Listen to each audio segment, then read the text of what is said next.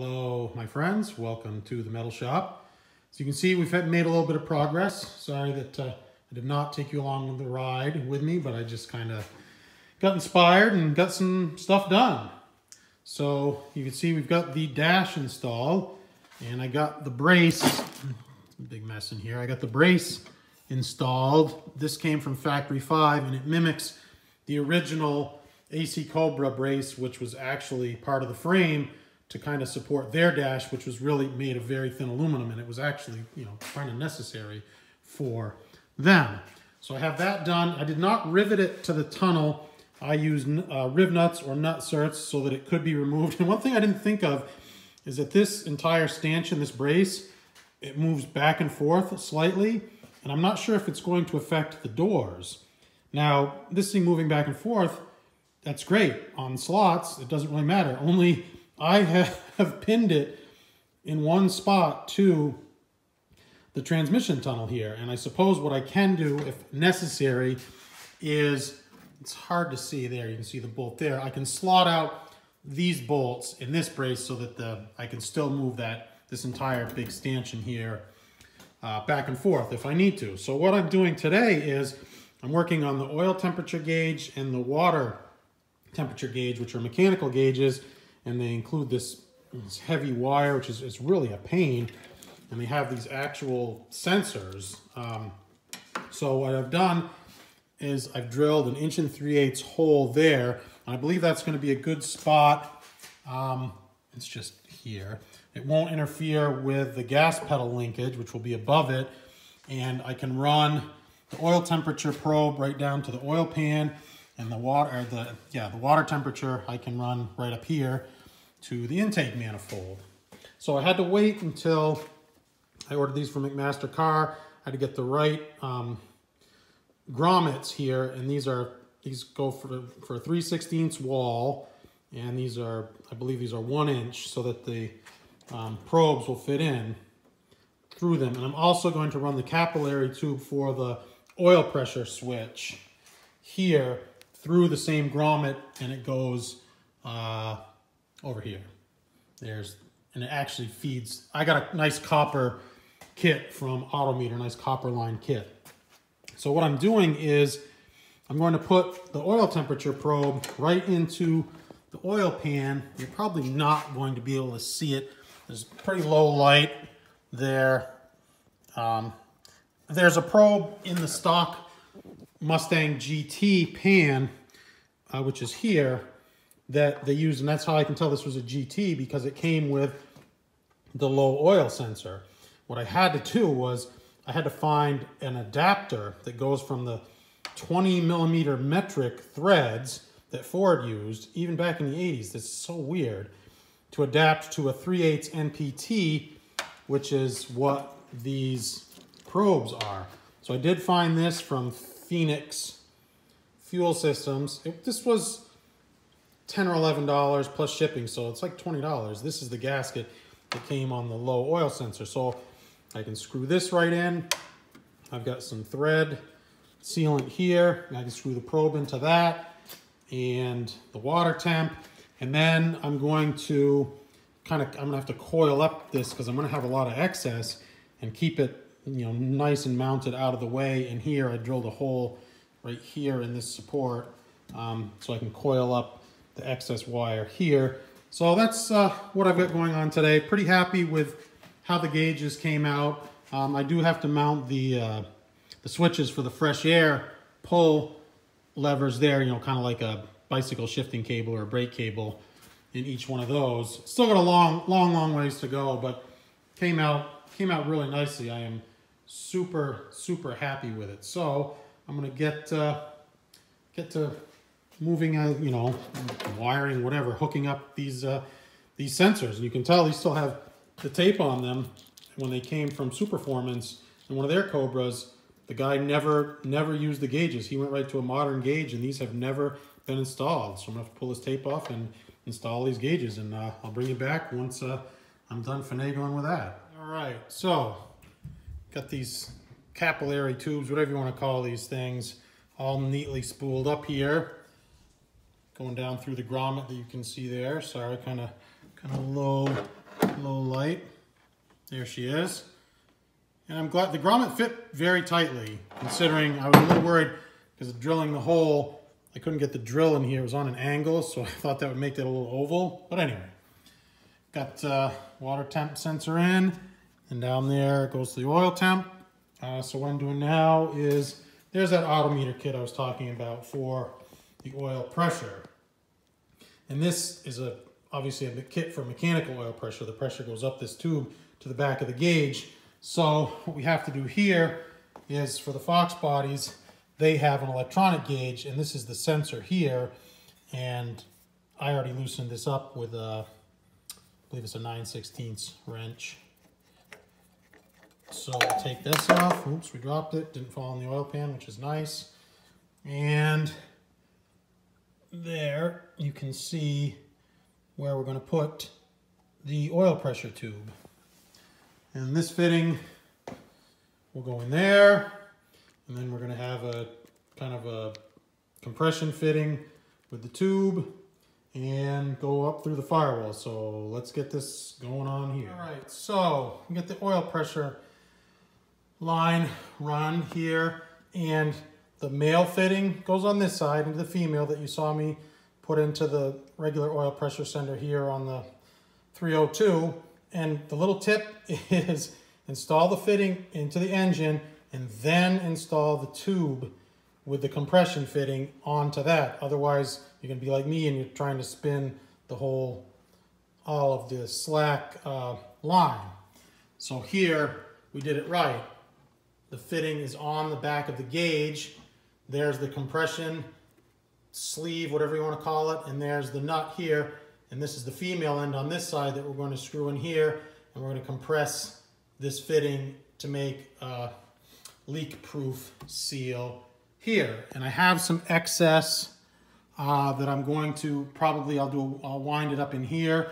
I may do one loop out there just to make sure that the thing doesn't get kinked and doesn't get messed up. But right there, that's how it's supposed to be. Back of the gauge gets this male fitting. There's your compression fitting. There's your nut, and then this is tight.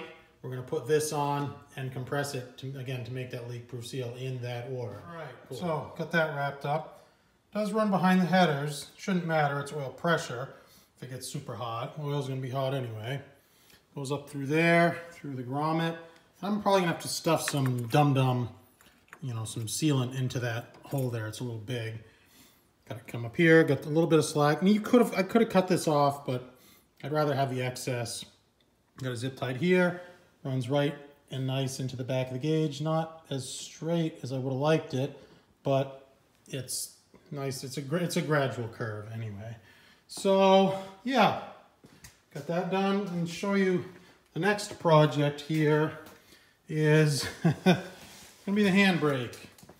I'm gonna get rid of this one that I don't like. This is the style that the Cobras came with, mounted to the tunnel. You see them, every picture of a Cobra, it looks like the brake is on because the thing's sticking straight up and down. So this is essentially what it would look like when it's off. And then you just pull it back. Very simple. Just a simple lever action. I don't know, and you drill one hole for the, the mechanism to go through. The mechanism here to go through. A couple more mounting holes. I made a plate to put on the back side.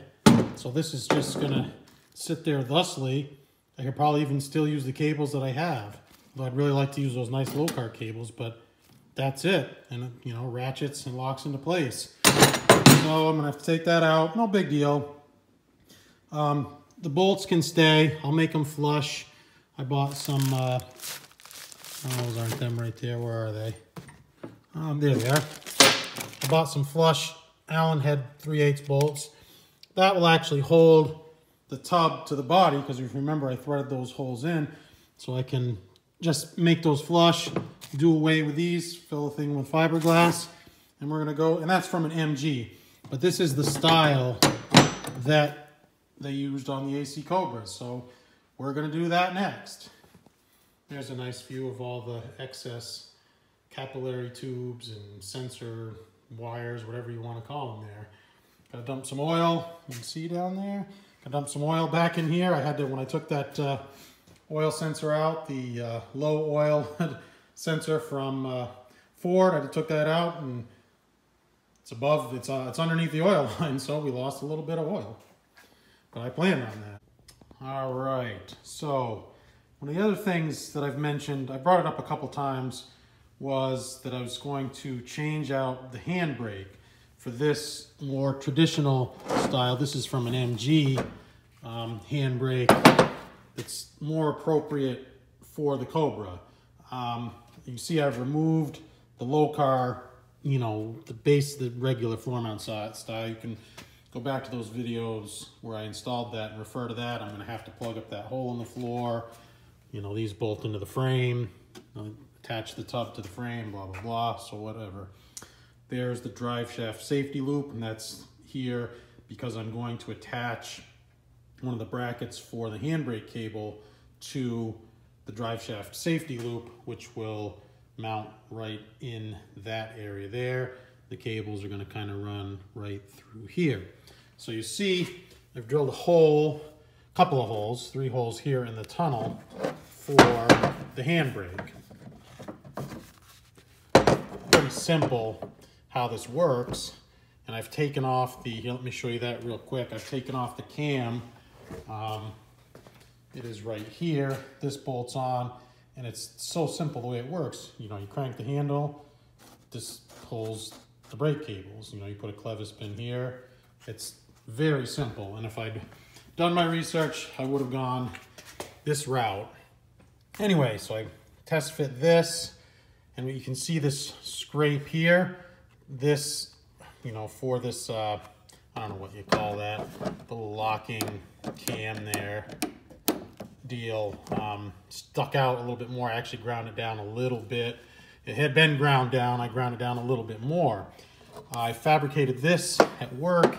This is just a nice 1/8 inch panel. I drilled the whole side. I drilled out to mount on the back side for the bolts to go through rather than mounting just in fiberglass.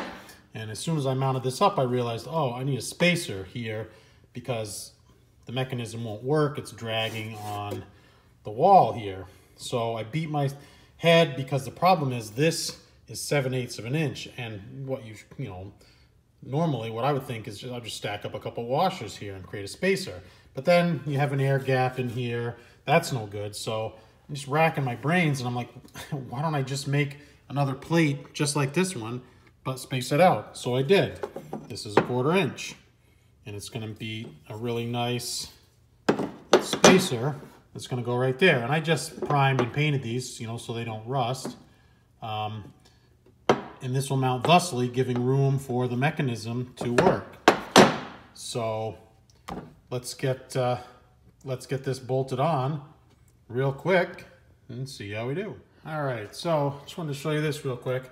Probably gonna have to go to the hardware store and get some longer bolts since I use that spacer, which I didn't take into account. I was able to get a lock washer on this top one, but for whatever reason, not sure why, I could not get one on this bolt.